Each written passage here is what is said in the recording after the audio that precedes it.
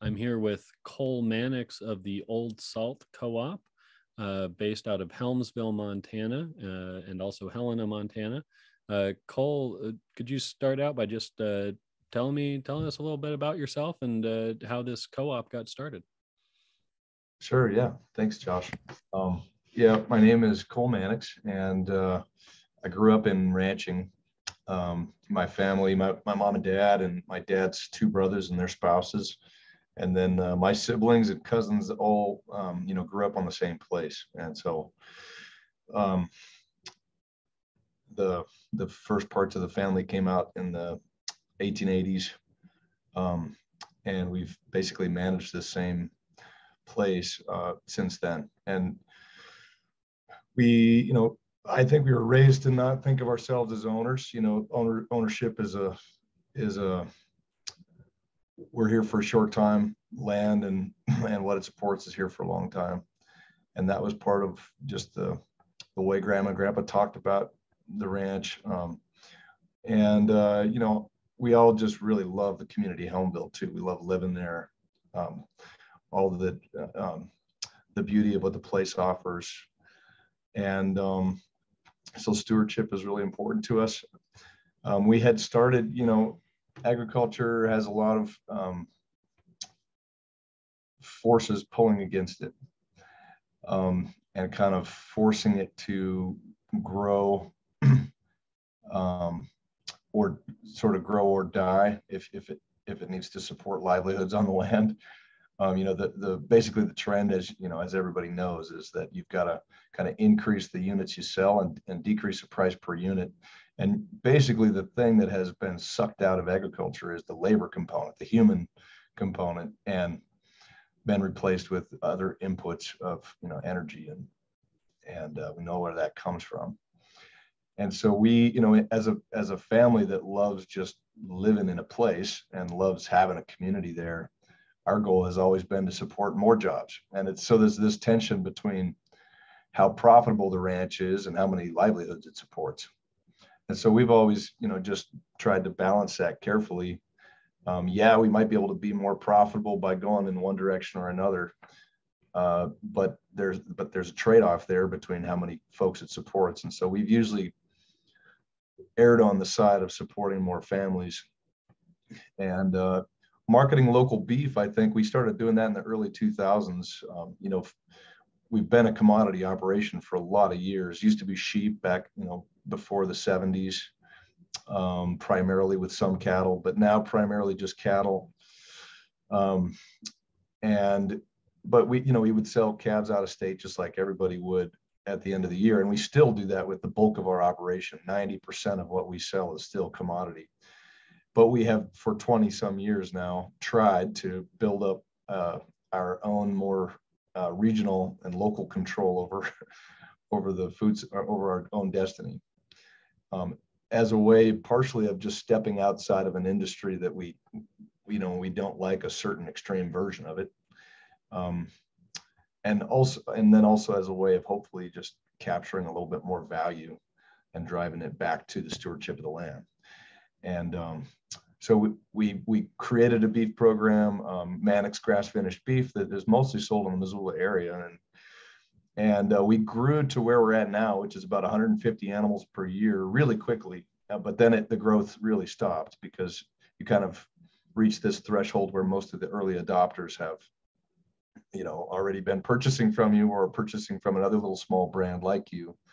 That, the good food stores of the world are very few and far between, especially in Montana.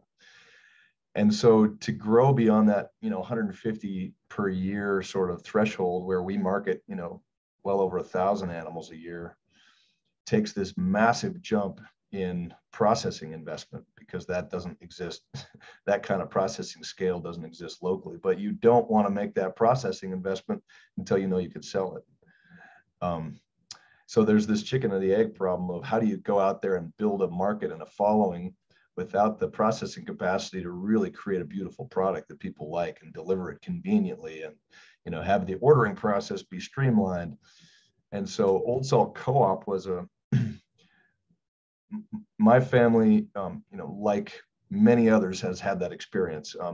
So we teamed up with a couple of others, Sieben Livestock Company, which has a local lamb program, but like us sells, most of what they produce out of, anonymously. And then another one called JBRL.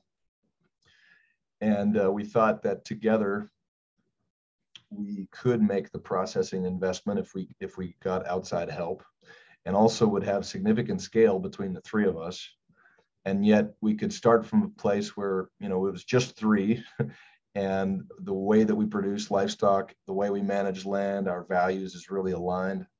So we would have both kind of a small, tightly knit set of values to start with, but also some significant scale.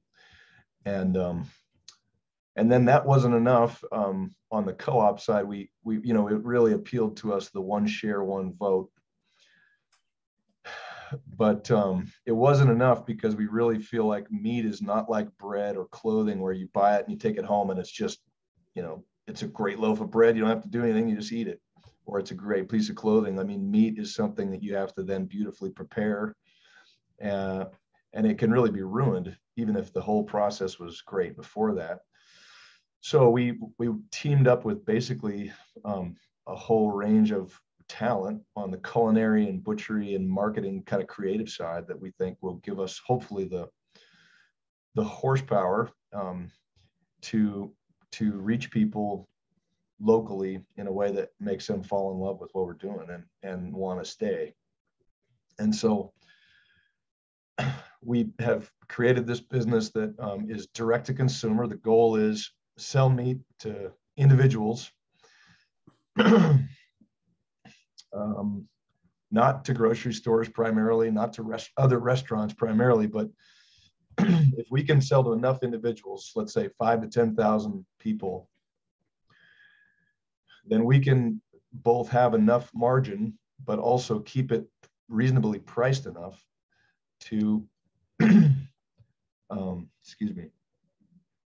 to basically work for both sides of it. We get enough margin that we can return more value to the ranch, and they, because there's not this big distributor and retail margin in the middle, they get a reasonable enough price on their end.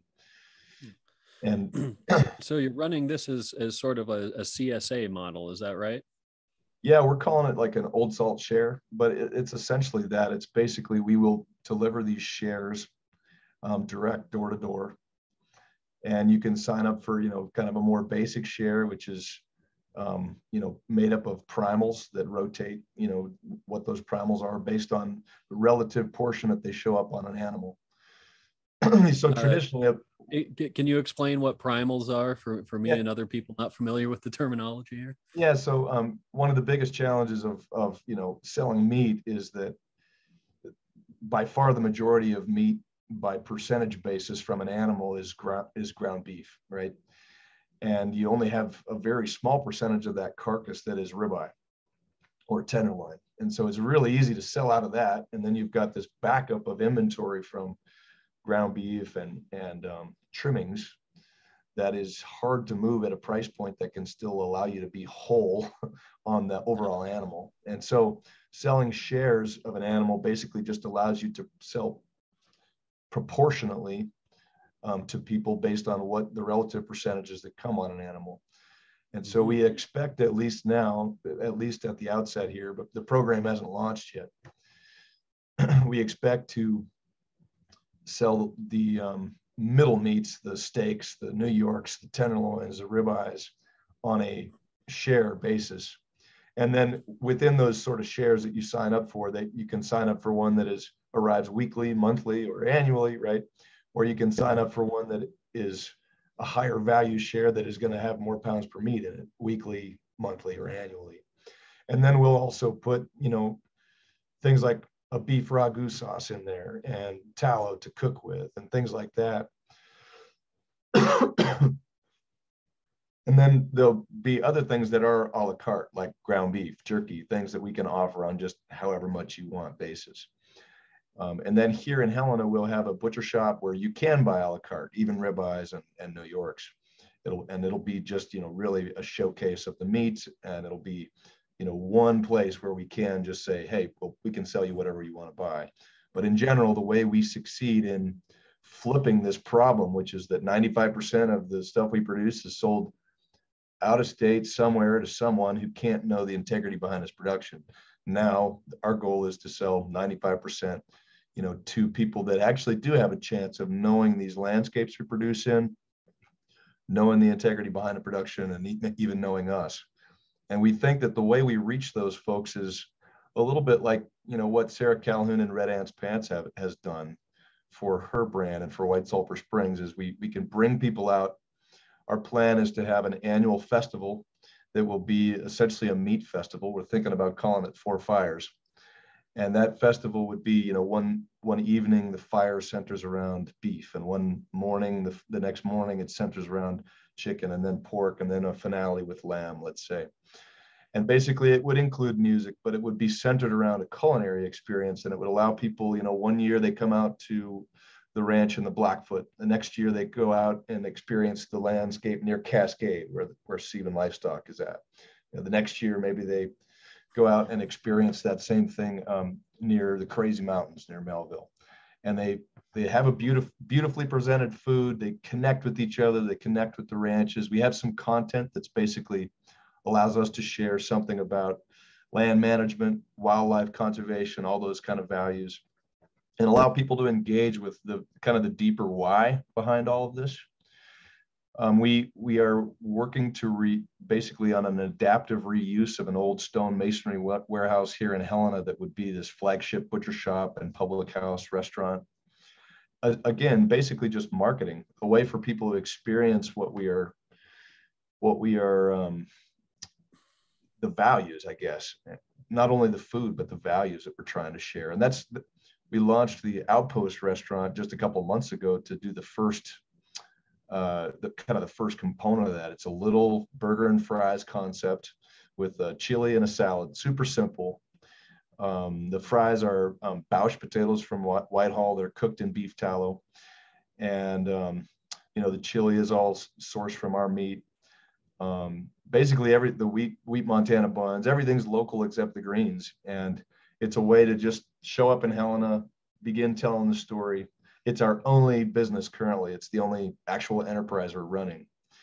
And it gives us a chance to just begin telling the story. And then the goal is to put a livestock harvest facility in Winston, Montana, between Townsend and East Helena, which would allow us to ship our livestock a much shorter distance.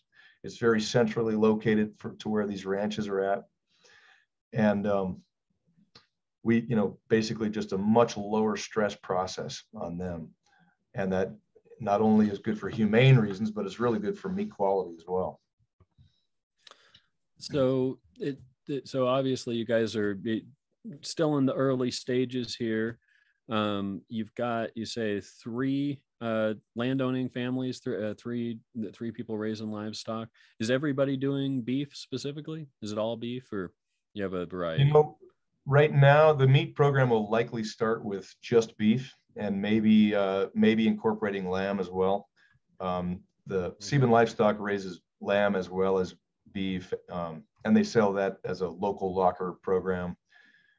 But we both, Mannix, excuse me, both Mannix and Sebin have sheep on their ranches every summer. We have an arrangement with the Helena family where they bring out 1,200 sheep every summer from early July through the early part of September. And we get the weed control, the multi-species weed control, and it decreases we basically don't have to use chemical on knapweed anymore.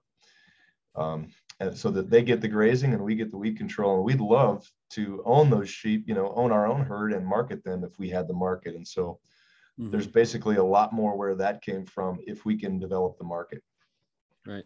So you've got your three ranching families now who are members of the co-op, and it sounds like you're wanting to sell, as you were saying, shares in this kind of CSA program. And I know that you haven't got quite the details figured out yet, but is your kind of idea right now that people buying those shares will be official members of the co-op, and have some kind of vote on something within the co-op, or is it more just like, paying for your portion of the meat? Yeah. What are your thoughts on that? Because the co-op is structured as there's two classes of membership. There's A and B. A is the producers and B is the workers. And we decided not to create, for now, a Class C membership that would be customers. I think the first reason for that is just that a multi-stakeholder co-op was already so unknown to lawyers and accountants. And we have had some good help from the Montana Cooperative Development Center, and yet multi-stakeholder co-ops are still, especially in this neck of the woods, not common. And there's also a little bit of tension between, right now, we just feel like when it comes to meat, the national supply chain is so weighted towards lowest cost to consumer. And we're trying to turn that around and say, look, the cost to customer does matter, but the imbalance right now is most heavily an imbalance that doesn't pay workers enough and doesn't return enough value to land stewardship. So we felt like there was a little bit of a conflict of interest there if we put in everybody as a member. Yep. But we do, it's really, I mean, part of the name Old Salt is trying to get us out of a brand that says, hey, here's a bunch of ranches and cowboy boots and cowboy hats and lariats, and here's this kind of weird world that most people just don't maybe interact with, and say, look, the purpose of being a human being is to enhance land and community around you rather than we certainly can do the opposite of that. And yet the beautiful thing about human beings, not that this is what we usually do, but what we can do is we can actually be productive and have an economy at a reasonable size and be smart in the way we use resources, and we can actually enhance those resources. And so that salt of the earth kind of sentiment is where Old Salt comes from. And it's not, we really don't want it to feel like, hey, it's these ranches that are doing these amazing things and we just all, passively participate in that. It really takes an entire complete supply chain where the customer intentionally participates and says, this is the kind of landscape and the kind of future I choose, the kind of quality of food, the kind of landscape I want my children to live in. And so together, we wanted Old Salt to feel like a brand that we're all in it together. Right. So you've got your two share classes. And how many of the Class B shares, how many workers are members of the co-op right now? So right now there's two founding worker members of the co-op. Okay. And then we also have, we have and can you just ask, are those 10 other employees? And those employees are eligible to basically apply for membership after a year of employment. Yep. And standard probationary period. That's a common thing. So are those currently the two worker members, are they working in the restaurant side, or are they on the ranch with you? The worker members are myself and a gentleman named Andrew Mace, who currently lives in Portland. He's a chef and a whole animal butcher. He grew up in Montana, but he's moving back. Okay. And it's his menu that is being instituted at that restaurant.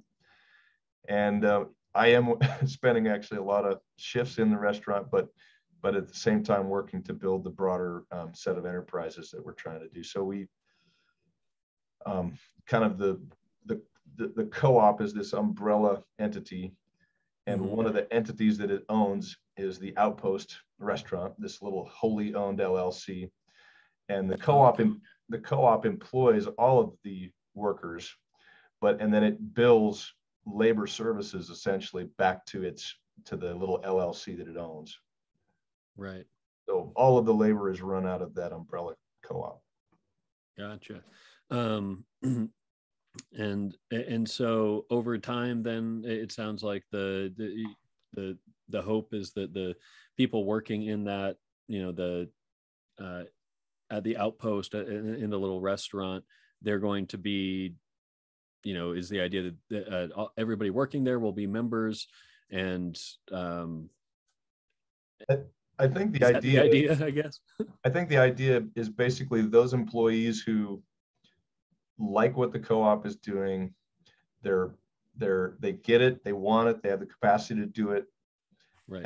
They're fun to be around. They're people that like they want to be involved long term. They want to have a vote for the board. They want to be eligible for the board. They want to share in profits. Then they can, again, they can petition the board, and the board can accept them as members. But if it's not that every worker has to be being a worker member. I mean, and some people just Right. don't want that. You want to, the sort of the nature of the restaurant industry too is that you might just want something very part-time, very flexible. School, Yeah, and it can be a little bit of a contentious issue sometimes with some of the more I would say fundamentalist types of worker co-op people, usually people who don't have a whole lot of experience with actual worker co-ops, who think like every person who works in this business needs to be a member, or it's not a real worker co-op. And the realities are often that it's not for everybody. Not everybody wants to be an owner. They don't have that ownership mentality. They just want a part-time job to help pay their rent, right, while they're in school or something like that. So there are a lot of worker co-ops that operate like that. Some people are employees. There are some worker co-ops that it's you have your 6-month or 1-year probationary period, and at the end of that, it's either you become a member or you go find something else to do. But the kind of more flexible way of doing it, like you guys are talking about, seems at least in my experience, from what I've seen, is pretty common. So sorry, I thinking about what you're saying there. I mean, the first enterprise just happens to be this restaurant, but the next one will really be a meat processing business, and that business will likely be another wholly owned LLC by the co-op, and its employees will be employed by the co-op. Right. And that's a profession where we've really lost a lot of meat processing talent, know-how, skills. But it's a longer term role potentially. There's just some people that they do enjoy working with their hands, and we as a meat company really need to partner with those people. And so that's the kind of job in the co-op that makes much more sense for somebody who sees the long-term potential, wants to be an owner, and Yeah. So for that, processing facility that you're hoping to build, are you going to do you foresee yourself expanding to more producers, trying to get more producers on as members to help finance that? I mean, I would think if nothing else, just to help finance the facility, because that's got to be multi-million-dollar endeavor, right? Yeah. We actually decided to. So the first answer is that we do anticipate expanding our producer co-op membership, just like we anticipate expanding the worker co-op membership. Particularly in the early days, it'll be a bit strategic of just like we don't have a big market yet, and so there's no point in just adding a bunch of people we won't have enough customers to buy their supply. But we may add members who bring a species that we don't currently raise that do really align with our values. Maybe their operation is near an urban area that we want to market to, but we don't currently have a ranch location that is right by that urban area. So things like that may cause us to grow the producer membership sooner rather than later, but it probably won't be because we're trying to get more financing. We have kept the membership to buy in at an incredibly low number, both for workers and for producers. And the way that producers invest over time and bring capital to the co-op over time is they basically buy marketing units. So if you want the right to be able to market 100 beef cattle per year through the co-op, you buy these 100 slots that you own, and you own those every year. And we have priced that separately from membership. So you have to be a member to own slots. But once you're a member, if you own 100 slots and now all of a sudden the co-op's demand is growing, and we've got, the opportunity for you to market even more, then you buy your next 100 slots and you add that to the 100 you already have. So that's each one of those beef slots, for example, is priced at $250. And so, you buy 100 slots for 25,000, and that's this source of capital that as the co-op grows, it can use that to pay down its debt and pay off investors. But actually the main way at the outset that we're paying for this multi-million-dollar investment is through a non-equity mechanism, which is revenue-based financing. So it's essentially we're selling a promissory note to investors that says, you invest $100 today and we'll give you X amount back in 5 years. And that's it. It's an unsecured loan, essentially. It's a risky loan that pays off really nicely if we're successful. But it doesn't have any collateral. It's not a loan in the sense that, that we have to pay it, that we are like legally obligated to pay it back. Like if we fail as a business, they don't have recourse. They don't. Yeah. And so this isn't a preferred share then. This is something different. We do have some preferred investment, which is, this non-voting class of stock. But we really are viewing that as, number one, it's a way that we're about to launch a preferred campaign for basically so that friends and family can help people that are investing, not for some big return. As you know, Montana co-op law caps the dividend on preferred stock. Yeah, 6%, I believe, right? Right. And so that's not really it's not some super attractive return if all you're focused on is bottom line. But it's a way for friends and family to participate at small levels, like $500 shares. And it's also a way for, as the ranches, which are very risk averse, understandably, as they see, hey, this is starting to work, let's buy down more expensive money. They can invest in that preferred stock, and we can use that investment to pay off the bank or pay off this revenue-based financing, which is more expensive to the co-op. And so the revenue-based financing, then it has a repayment rate. So is it structured like a loan, and then there's some kind of like benchmark for profitability that you have to hit before those loan payments get made back? Or is it like the more profitable, the more they get back? So basically the faster that it's a share of revenue. So in our case, it's 3% of gross revenue. Okay. And it's gross revenue for the co-op, not the individual enterprises. The overall co-op, it's gross revenue.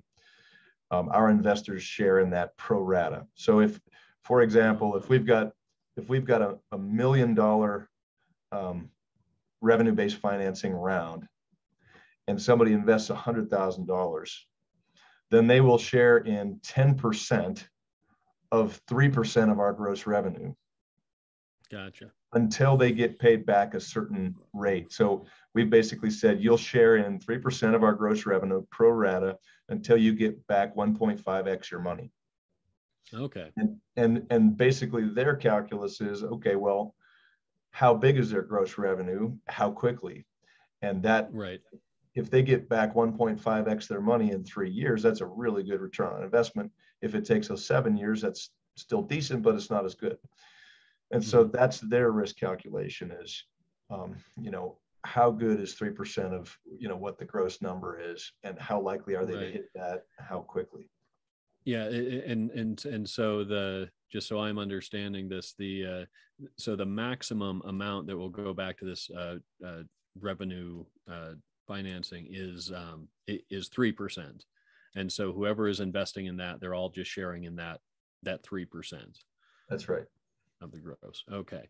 That's I think that's the first time I've heard about a co-op using that kind of system. So I'm kind of it's very interesting to me as somebody with an economics degree that has not been put to very good use. It's always it's super it's kind of stuff I love to hear about.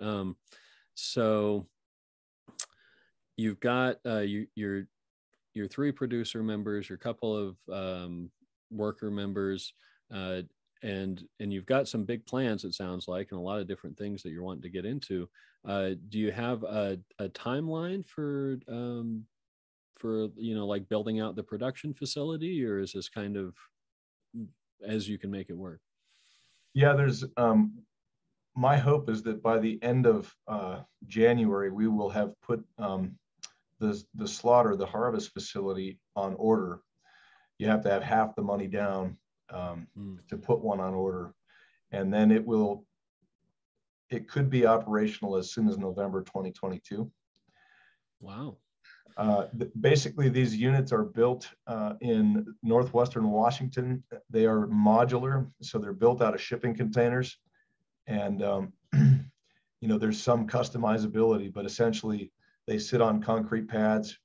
You drill a well, you have septic. We're going to do composting of viscera and anything that can't be marketed initially, and we already have raised enough money to do that. We have a really wonderful partnership that is developing between a bank called Steward and the co-op. They are a certified B Corporation. They focus on regenerative agriculture, regional food systems. They have a lot of staff in Portland and have done a couple of projects there. And they just placed their first staff member in Montana just this summer, and have been working with him. The owner of the bank, one of my advisors in the project and good friends, grew up with him on the East Coast, and anyway, their values really align with ours, and so we continue to make progress, thinking that this is the right financer for us. Yeah, that's great. I mean, I live in Hot Springs. I don't know if I mentioned that to you yet, but kind of out here in a little different part of the state, up in the Flathead Valley, and we've I know a couple of people who do livestock production around here, and finding a good local processor who can handle them has been tough. And I know especially in the last couple of years of this pandemic, for some of our processors, they're getting to a point where they're wanting to retire. Nobody was really wanting to take over for them, and the producers, some of the producers around here really depend on them, were just like kind of freaking out a little bit, like, what am I going to do now if you retire? So I'm sure that the more processing facilities we have around, just in the state in general, I think is only good. I mean, not only good for business and, and for your co-op and people like you, but also just, in kind of the larger environmental sense. One of the things that has never made sense to me, you look around, we probably have more cows than people in this state. And yet, all of the vast majority of the meat that you're going to see on the shelves in the grocery stores is probably being shipped here from Chicago or someplace like that, right? It's like we take all the cattle, put them on truck, ship them, maybe 1,000 miles, slaughter them, wrap them in plastic, and then ship them back here. It just makes no sense whatsoever. So, this, kind of localizing more of that supply chain is really great. So hope it works out well for you, and we'll all be pulling for you. And Thank you. Definitely be contacting everybody I know in Helena, Missoula, that might be interested in one of your shares or any place that you're selling, and encourage them to get on board with that as soon as you open up the CSA side of things. Well, thank you. Yeah. Before we wrap it up here, is there anything else that you would like to put out there? Any, we've got kind of a national audience of worker co-op people, and so if you've I don't know, if there's a question that I didn't ask you that you wish I would have asked you, you can answer it now. Okay, well, I don't think necessarily there's a question that you didn't ask. guess I would just say that, you know, everybody out there who's working on co-ops, you know, I just share those values of trying to increase our local and regional control of our own destiny when it comes to food and land management, and to we really do value this, you know, decreasing the there we go. I kept trying to get the camera, decreasing that gap between the highest and lowest paid employees, and trying to you know, basically ensure that there still needs to be a gap. There's really no way to solve that, but the gap sure needs to be a much less than it is traditionally, or, you know, relatively recently in our history. And when more people are doing good enough, that is security and fairness, and that, you know, they're just less vulnerable overall. Mm-hmm. And that makes each of us more secure, I think. And so those are values we share, I think, with the co-op audience across the country.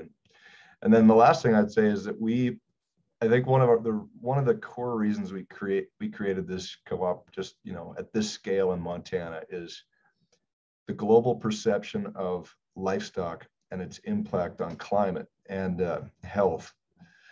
I believe it is really mistaken, and yet I share the values of a lot of the people who have those concerns. I think that they're concerned for good reasons, but I think that the actual facts about impact on climate and impact on health are unfortunately not very well understood. And we really see livestock as an essential part of the foundation of any sustainable agricultural system, and the integration of livestock and cropping systems as a key soil health solution.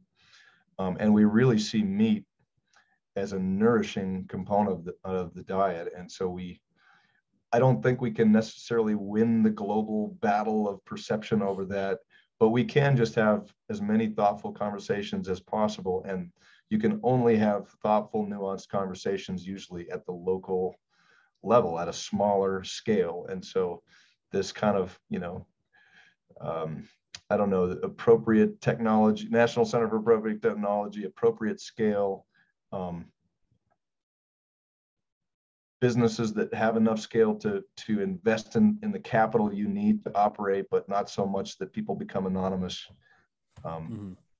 That's I think why we're doing that. And I'm guessing that's why a lot of people out there have started co-ops and are structured that way. So thanks for the network of expertise that we're relying on to try to start this up. And and even, you know, you sent me some great contacts that are already helping us out. Yeah, I guess. Great. Thank you. Yeah. Yeah. Well, that's, thanks for spending the time today and sharing your story, and best of luck with the co-op. Thank you so much.